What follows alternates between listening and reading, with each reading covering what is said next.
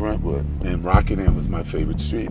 It was a case that had sex, domestic violence, that had drugs. It was, you know, lifestyles of the rich and famous. It's hard to grieve about a person that you're upset with. When I was willing to write, they wouldn't do it unless there's a fictional chapter in there.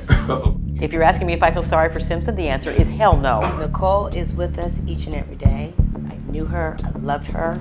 Oh, Jay, are you still looking for the murderer like you promised you would? Of course, I'd like to find the murderers.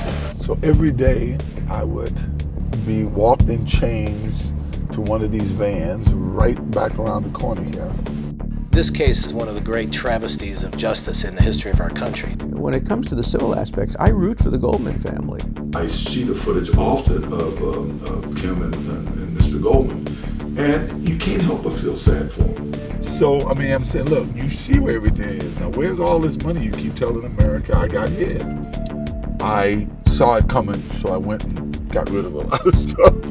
Hey, I would rather a friend stealing have it before a friend Goldman get it. And I remember saying it to the Simpson jurors, and you think you know him, you don't know him. You see what's on camera. You do not see what happens the minute the camera's turned off. It can be as big as smiling and frowning. What you see is what you get with OJ. He's the same guy.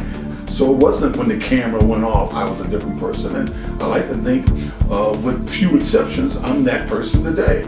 It's trying just to be, you know, 25 and a young woman and just trying to develop, and then to add it, you know, your father, a murder trial. All the things that we heard at the very beginning of that case, your first impressions, those things stick with people, and none of that was factual.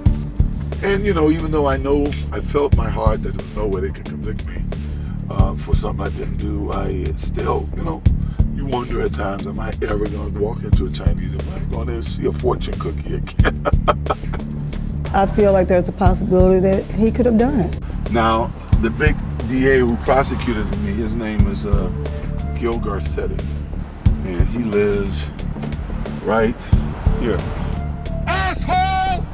I have letters blaming me for killing the victims. I mean, literally for killing the victims. In the beginning, it bothered me that people would think I was a murderer or that I would do this.